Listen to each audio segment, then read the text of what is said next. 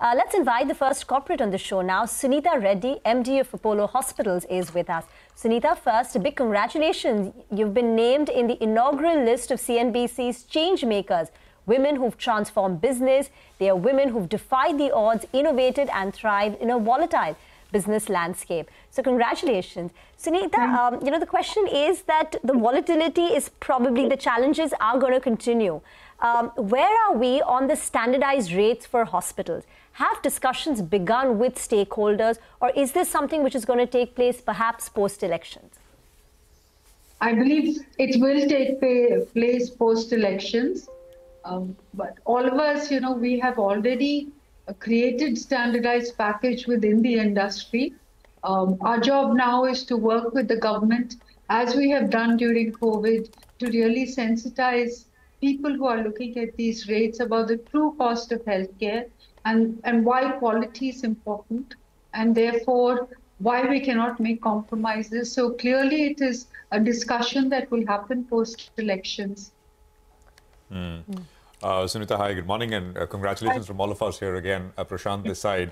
I was talking to somebody and they were saying that the government of Maharashtra tried something like this in 2021. They tried to regulate prices for non-COVID patients, and the courts actually ruled in favor of healthcare providers. Does that also kind of give you comfort, you and the industry comfort, that there is a precedent for something like this, or this is different? No, there is a precedent for something like this. And I think the big question is really, can the country not afford, should the country not, continue to support the healthcare industry?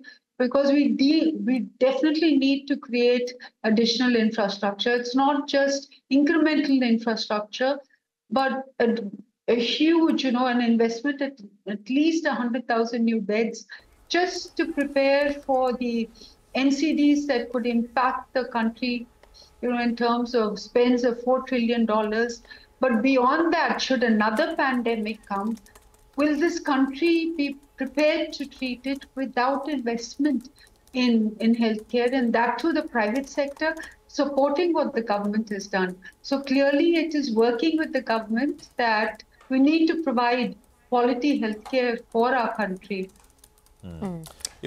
Just one follow-up to that, Suneeta. In the interim, you said discussions, etc., will start post-elections. But in the interim, and business goes on, but on prices, are price increases, if they are necessary, because different hospitals follow different cycles, are they a little bit on the back foot, not on hold maybe, but are you kind of cognizant, are you taking lesser than what you would have normally taken because of where this is at? So prices are also linked to inflation. Inflation last year was at 5% for healthcare inputs. So we have absorbed that 5%, and inflation has come down this year when you compare it to the previous year of 22-23 and 23-24 cycle. So I believe that tariff increases will be minimum rather than what happened in the previous year. Okay. But would this potential negotiations, because I mean that is, I'm assuming, one component, right? Inflation, WPI. But will these sort of negotiations, consultations, whatever, which are yet to happen, will this kind of put a lid? If costs were to go up, you'll not be able to take the requisite increases, or you think that will not be a factor? I'm talking about till the point that this is resolved one way or the other. You're right. I think that we've already taken a slight tariff increase to really compensate for cost of inputs. But looking at this current dialogue, we've already done the packages that are ready for the government, which keeps our margin intact. But the focus is on cutting some of our costs, which we believe that with this, we can improve our margins by 100 basis points. So this effort will continue, and therefore margin expansion is something that you can continue to expect from us. Okay. Suneeta, hi, good morning. This is Sonia here. I had a couple of questions on, the game plan going forward for Apollo hospitals, because many of your peers are now going very aggressively with acquisitions. So I want to understand, you also have some capex plans on board. Tell us a little bit about that. Over the next 12 to 18 months, how much of it will be, through the inorganic route? What is the amount of money that you have kept aside or earmarked for acquisitions? So we've already done 2 acquisitions, which will open in 2025. One in Calcutta, where we acquired a 200-bed hospital. We are actually making it a 300-bed hospital. So this will come on stream in 2025. We have a hospital in Hyderabad, which will come on stream by the end of 2025. And again, this is another 300 beds. We have our Gurgaon facility, which is slated for 2025. That is also an acquisition. So it is a blend of both acquisitions and greenfield that will give us 2,000 beds in the next 30 months. And this will really continue to grow our network with a strong presence in metro cities. Okay. So earlier you had outlined the capex of around 350 crores over the next 3 years. Is this something that you're sticking to, or do you think you would want to build on to that as you expand further? So 3,000 crores is what we said, and we are committed 3,000 crores, okay. 3,000 crores, but we always are looking out for acquisitions, and there are some acquisitions. Of course, we have also made Pune, which is an acquisition of 300 beds in Pune, Royal Mador Hospital. So we continue to have both options, and I think that you can expect to see significant growth in number of beds happen in the next 3 years. The openings will be calibrated, so we don't have a bulk of 2,000 at one time. Every year we will be opening out 700 beds for the next 5 years. So this growth guidance that you had given, right, of a 15% growth in FY25, is that intact, and or would you want to sort of tweak that? That is intact. Let me be careful and say that definitely 15%. Over and above that, when the new facilities become fully operational, we will see growth in excess of 15%. Okay.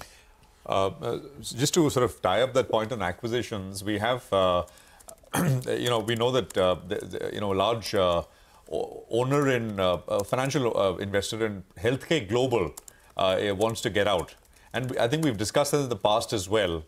But has there been any, has that sort of come to you? We got a seller and they're trying to find a buyer. So just trying to get a sense from you, ma'am. Yes, we look at all opportunities. We have consolidated our presence in the oncology space, where Healthcare Global is a player. I believe our offerings are, in a sense, that they are all India. It's a different way that we are, focused on oncology. If you look at revenues and patients treated, currently we are the largest. So we continue to look at these acquisitions as long as they are accretive to the company and enhance our offerings. And that's a very attractive segment in terms of margins, etc. as well for hospitals. But is that a no, ma'am, as far as Healthcare Global is concerned? That you're going to do your own thing in that segment and you build it out nicely. So this is not... Build it out nicely. Our clinical outcomes are very, very good. So I think it's a different way of operating. Okay. So, I just wanted a little bit of indication on how Apollo Healthco is going to go. I know we ask you this every single time, but the GMV, right, that you've seen in 9 months of this year has gone up. It's almost doubled year on year. So what kind of growth are you targeting for Apollo Healthco? Well, I think we had said by the end of next year, 1 billion in revenue, in terms of 1 billion in GMV. So we are on track to do that. But I think the most important thing is that, the operating losses reduced significantly and it continues to improve quarter on quarter. So and they delivered their EBITDA neutral last quarter. So, the future is looking very good. So what are the number of registered users now on the platform, and what is the kind of growth that you are hoping to see over the next 12 to 18 months? over 30 million registered users. Okay. So we're on track. And sorry. no, I know. I just want to complete that loop. You had said earlier that some investors are interested. So any plans in terms of fundraising that you'd want to perhaps conclude by this calendar year? There's still a lot more time to go. So anything you'd want to say on that? I believe that we continue to look at investors, those that will add value. Is a strategic value, which is good for the company and good for the shareholders and enables growth. These are the three things that are extremely important. And I've always maintained at the right time, appropriate time, we will be talking to you. Ma'am, just one last point on international patients. How is that sort of segment done in the quarter gone by? It's done well. I believe that, especially in the north with connectivity, we've done extremely well in the north, Delhi, Bombay, and of course, southern Chennai has improved. So we're really expanding our reach into international markets with connectivity in place. Okay, all right. Thank you very much for joining us. It's a pleasure, as always, having you with us here on CNBC TV18. Good luck with business and good speaking with you here, as always. Well.